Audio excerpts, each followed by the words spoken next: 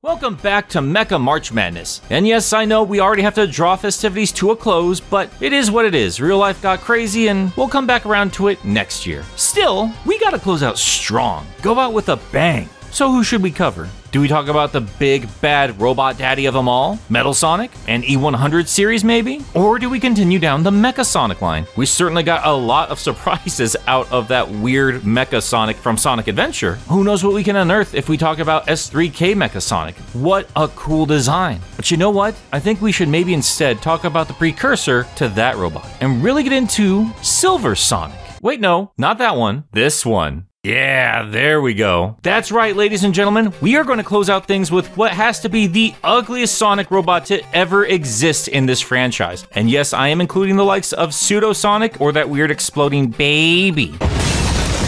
Just look at this thing. He is a real, actual boss from a Sonic game. From Game Gear Sonic 2 specifically, or Master System if you want to get real weird about it. I didn't grow up playing through these games, and in turn, I literally did not believe this was a real design for a good portion of my life. I did see the occasional screenshot, and I had come across the official art, but there was no way that this was an actual enemy in a Sonic game. Even Archie, on their worst days, didn't concoct designs this terrible. But ironically enough, it was thanks to Archie, many years later, that I finally realized, yes, this sad little wind-up toy is indeed a Sonic bot. And not just any Sonic bot. He's technically the only one to ever officially be named Silver Sonic. Granted, that's only in America, and there are other sources saying other things. You know how it goes with the mechas. Sorry, Genesis Silver Sonic. Guess we gotta call you Robo Sonic.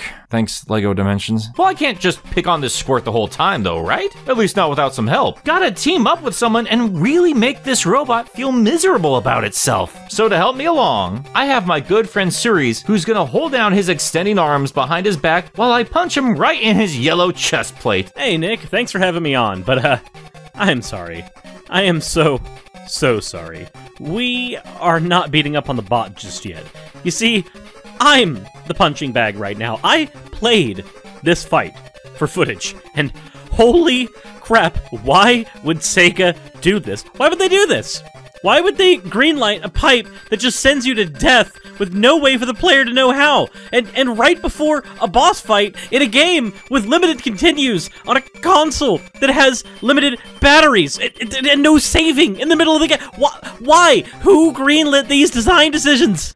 Okay, I'm good. I think I can handle this now. So, Silver Sonic. Or the prototype Silver Sonic? Garbage can with PVC pipe for arms? Yeah, no, seriously, something's wrong here. This looks like Robotnik just threw some scrap together and called it a day, and I'm gonna be honest, with how that smile's basically etched into the metal frame, I can only assume he's hiding an immense amount of pain. I mean, I get it, buddy. If I had to exist like that, I'd hope Eggman went all Joker on my tin can, too. But let's go ahead and try to take an objective look at this doofus of a design. I mean, seriously, it looks like Eggman aimed for R2-D2 and ended up with Jar Jar Binks. Looking at the official artwork, we've got eyes that look like they were grafted off of Cyclops' X-Men costume, a permanently etched smile, a square nose, a body that's just literally scrap metal pasted together, a jetpack that can't decide if it's on one side of his body or on the back, a singular arm with one of those weird crane game claws at the end. I mean, seriously, how did Eggman plan to catch Sonic with this thing? Everybody knows crane game claws suck at grabbing literally everything. And then we've got these shoes. Not only are they larger than his head, including the quills, but also they've got an exhaust pipe sticking out of them, which, I mean, I guess it kind of works for propulsion. Kind of, if you just ignore the laws of physics. To add insult to injury, he's also holding onto a Chaos Emerald in this game, but we'll get to that. I have to admit, I am impressed with how much detail you could gather from this sad clump of pixels. That's more effort than the designers gave this little guy. I seriously cannot get over how hilariously hideous this art is. The sprites are pretty awful, yes, but we could be a little bit more forgiving considering how limited the hardware was, especially for an earlier Game Gear game. But when you look at the official, actual actual art. Yikes. Honestly, a palette swap Sonic sprite would have been a more justifiable choice than this. I always thought that Genesis Silver Sonic, or Mecha, or Robo, or whatever, was a pretty sloppy design, especially considering that Metal Sonic's look was created right around the same time. But compared to the Game Gear version, Genesis looks like a work of art, especially considering he's got some really awesome concept art as well. Yeesh. Considering how much time I've spent gushing about the look of so many characters in this franchise, it's honestly astonishing how bad this design is. It's like they were actively trying to make an ugly Sonic robot. If somebody took more than a few minutes putting this look together, then somebody was overpaid. And who knows, maybe that was the intention. It's not like this was the main version of Sonic 2. So, now that we've covered this clustercluck of a design, let's talk about why this is a thing. So, in Sonic 2, and no, not the good one, Silver Sonic is created by Eggman as one of his 5 master robots, as opposed to, Robot Masters. I guess Eggman didn't get the memo that the Robot Masters didn't work out so well for Dr. Wily, but, well, Eggman and Wily didn't work out so well together in the Archie series either, so... well, it's like 20 years later. I'm getting ahead of myself. One dumb fight. So what? That doesn't define all of their bromance. Silver Sonic is found in the second to last zone, the Scrambled Egg Zone. If you collected 5 Chaos Emeralds up to this point, you'd also get the 6th from this guy's broken shell. But, I mean, if you want to subject yourself to the pain that is Sonic 2 on the Game Gear, and wrest that emerald from his cold, dead body, and be my guest! Oh, okay, no. I said I was done. I'm gonna bring that up in therapy later. I'll be fine. This game, seriously, it's traumatizing. Anyway, back to Silver Sonic. He's got some pretty basic attacks. He's got a rolling attack, much like the spin that Sonic has, and then if you try to attack him during any of his rolling or jumping attacks that'll put him into balls, he'll just bounce right off. He's also got this really weird move where he just stands there and tries to reach out and touch you with that crane game hand of his, and it's just...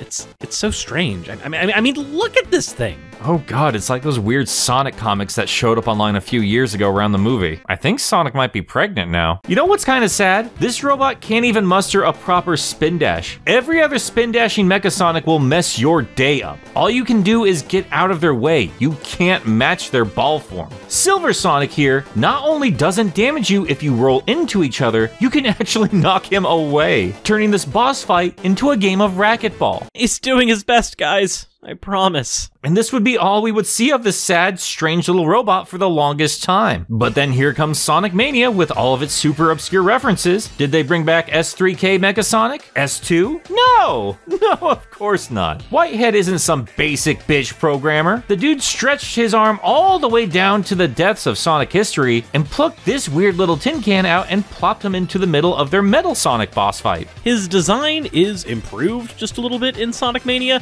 where he gets not 1, but 2 arms, and he's just a little more bouncy in this game, as well as having random spin dashes and jumps that make him a little more acrobatic than in the original release. But truth be told, his overall design looks a little cleaner and more put together in this game. Looks like Robotnik had a little more time to bake this design out. I do have to give credit to how detailed this reference is, because if you've never played the Game Gear game and you just ran into this thing in Sonic Mania, you might not be entirely sure how to progress further in this battle. But if you knew what would happen when you knocked your hedgehog balls together, you would know to send the sucker flying into metal. But I guess this was a tad bit too obscure, as they would update this part of the fight to make it a little bit easier. But man, talk about a deep cut. At the end of the day, though, as a boss, he's really nothing to write home about.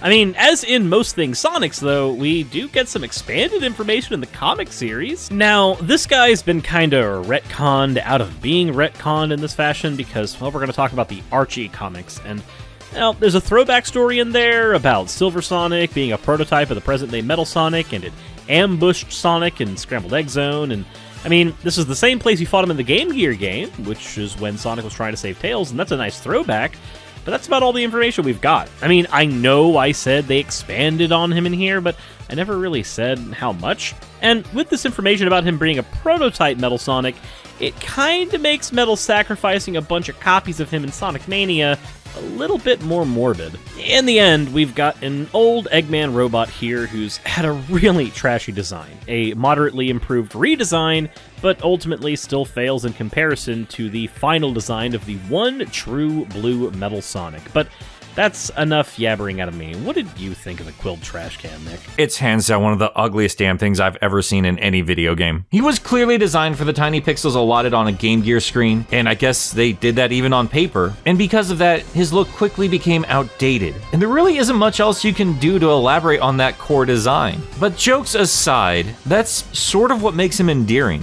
Look, I know there are some of you who have not waited this long before leaving comments and already defending this weird tinfoil version of Sonic. If he had ears, I would cover them so he wouldn't hear all of your hurtful words, you monster! And honestly, I get it. Sonic's a cool character, and he has a lot of cool enemies based off his core design. But this little Silver Sonic, he's the awesome-o of the Sonic universe. He's the type of robot that would show up in a Rob Zombie music video. Yes, that's right, he would slam right into the back of your Dragula. He'd be an enemy force in Plan 9 from Chow's in Space. Most of you aren't even gonna get those references, just don't worry about it. He's a goofy B-movie robot. He looks like cobbled together tubing and cardboard. We already have plenty of badass anime mechs. One of the medals is an actual transformer, so why not have this janky jalopy of a Sonic copy as well? It's easy for me to make jokes, but leave it to the talented artists of the community to help me see another side of this design. If it's not a corny B-movie monster variety, you have others showing him akin to a little brother to the many versions of Mecha Sonic. Let's be honest, when you consider all the other characters in this franchise, Silver Sonic does not look like he could stand a chance against any of them, especially against the original Hedgehog. And because of that, you can't help but kind of root for him. I mean, I'd be a little worried about his well-being going up against Sonic himself. Yes, okay, I've called him ugly, I've called him a lot of mean names, but he somehow manages to be what no other Sonic bot has ever been. Adorable. And yes, I am including the likes of Tails Doll and that weird exploding babe.